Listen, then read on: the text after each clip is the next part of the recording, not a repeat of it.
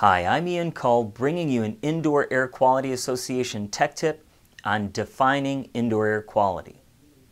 Although there's no strict definition of indoor air quality, it's a term used to describe the physical characteristics, chemical characteristics, and airborne constituents of air in buildings, with a special concern for the impact on occupant health and comfort.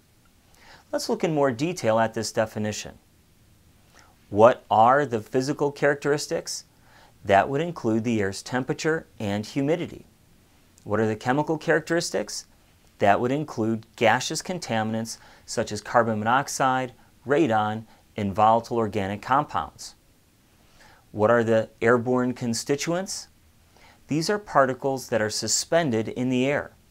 They may be derived from a living organism such as mold or bacteria, but other airborne constituents may be inorganic, such as asbestos and lead. The definition also highlights the importance of the air's impact on health and comfort. A comfortable building still needs to be healthy, and a healthy building still needs to be comfortable. Buildings should be designed and operated to avoid negative impacts on both health and comfort.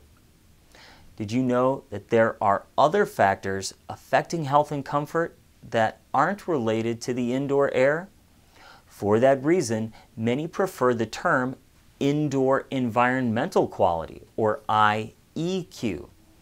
IEQ goes beyond IAQ and considers lighting, noise, overcrowding, ergonomic stressors, and contaminants that aren't in the air.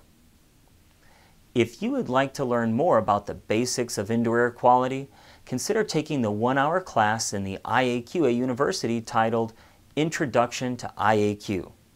Visit the IAQA website for more information.